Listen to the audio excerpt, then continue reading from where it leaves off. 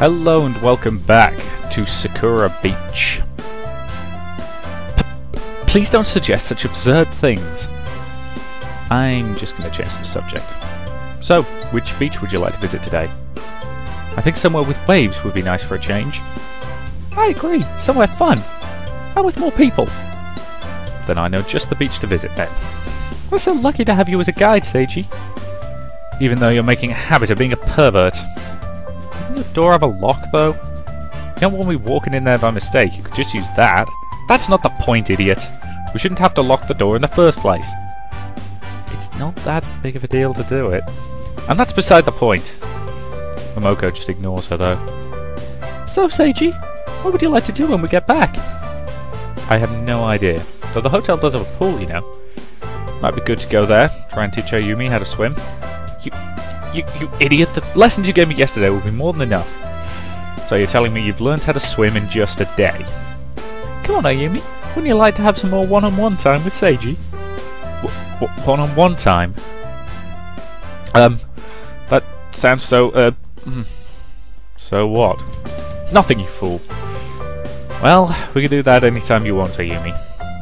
So if you actually want to do it. Well, I wouldn't want you to go to the pool alone. There might be dangerous people there after all. I have to keep an eye on you. The only people I saw swimming there was this group of girls. Girls? Don't tell me you've been perving on them too. What haven't you been telling us, Seiji?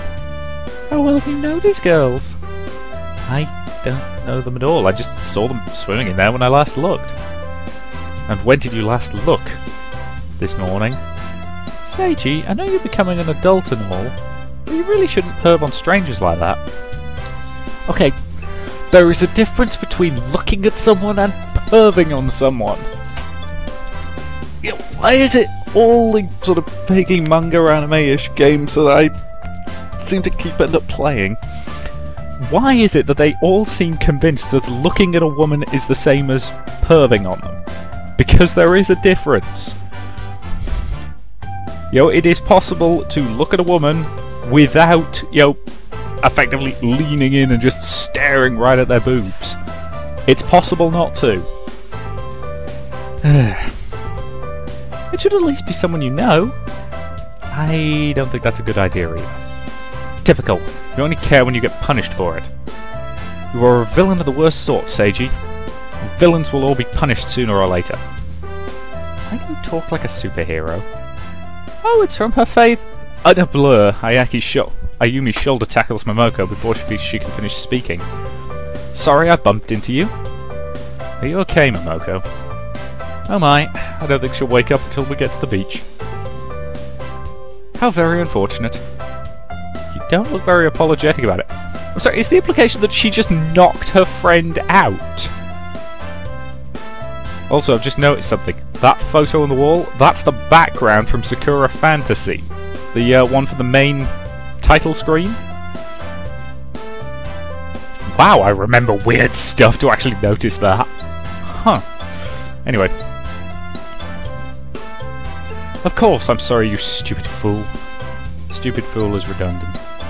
Shut up. Help me carry her. Yeah, they just knocked their what the hell? I'm sorry, if I was Momoko, I would not be friends with Ayumi because she's very violent. And this is coming from a guy who does sword fighting on a weekly basis. We're finally back here. And we decided to go somewhere a little bit more populated today.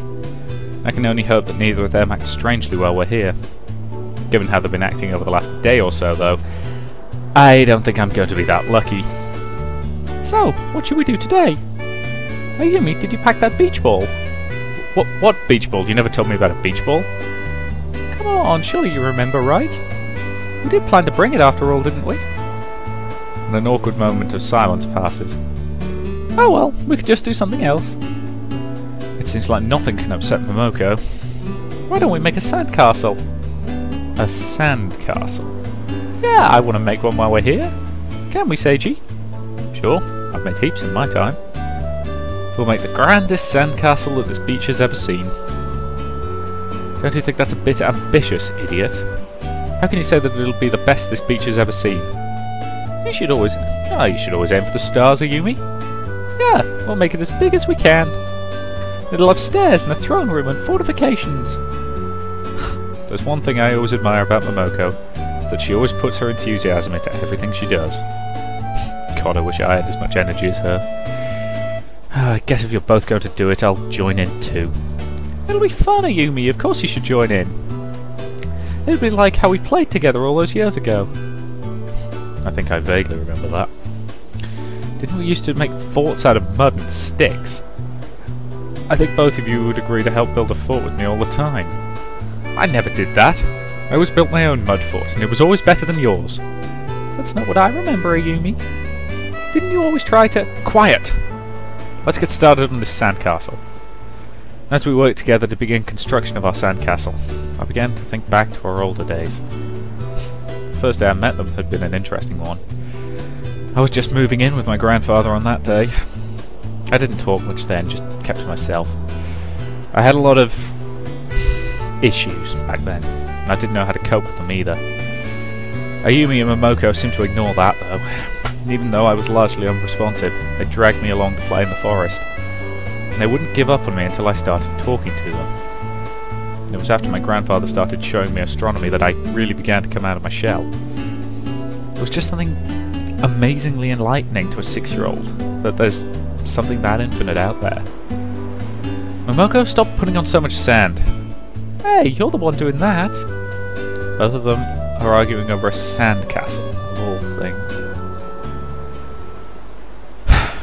I enjoy relaxing on the beach. Gives me plenty of time to think. Well, and to daydream. And with those two around, I haven't had too much time to myself. Momoko's done her best to try and stop me from daydreaming too, and I think both of them are trying their best to get my attention here. Why they would think that doing that is beyond my comprehension, but they've never acted like this in the past. Or if they have, maybe I just haven't noticed it. So the question here is, if they're acting abnormally, well, there's just been so much that I haven't been noticing. I'll think about that later though. For now, I think it's time for a lunar voyage. And I picture myself walking across the surface of the moon, its white stone illuminated by the sun.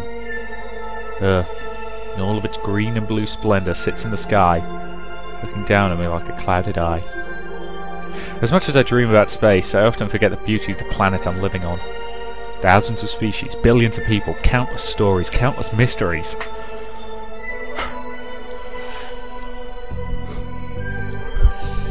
I would like to be able to actually look down on the Earth like this one day.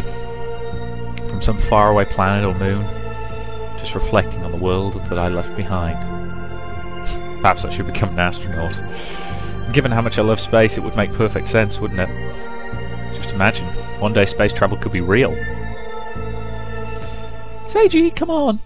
I take it he means commercial space travel, not, actual space travel, because we do have that. It costs an insane amount, and nobody's willing to put in the money to go any further than high orbit at the moment, but, we've been to the moon. Sorry, conspiracy theorists, but we have been to the moon. Or the Yanks have, at any rate. I open my eyes to see Momoko standing over me. You're not going to have any fun there. Go into the ocean! Looks like I don't have much of a choice. She's already seized me by the arm and she's dragging me towards the water. In fact, she's gripping my arm enough to make it feel like it's going to snap. Well then, is there something I'm forgetting about? Where's Ayumi? Ayumi was here a minute ago. Oh, there she is. I'll be back in a minute, Seiji. Momoko dives after a black shape in the water. After a few moments she emerges again, pulling out a dazed-looking Ayumi. Are you having fun, Ayumi? Don't you just love the beach? I know I do. Ayumi seems to wake up a little bit then. I thought I was done for. Oh well, can't be helped. I guess we need to do those lessons sooner rather than later. Sounds fine to me. And she managed to say that before fainting again. Yeah, we should probably get her somewhere where she can rest. I'm gonna head back. Aw, but I want to stay at the beach for a bit longer. Well, I guess you could rest on the beach. You go and have fun, Momoko. I'll keep an eye on her. Thank you, Seiji. You're always so selfless. I'll be back before you know it. And as I drag Ayumi out of the sea, Momoko continues to merrily dive through the waves. So hang on, you're pulling your unconscious friend out of the sea And you're being very, very casual about it. Well, I think I've discovered yet another, winged cloud trope.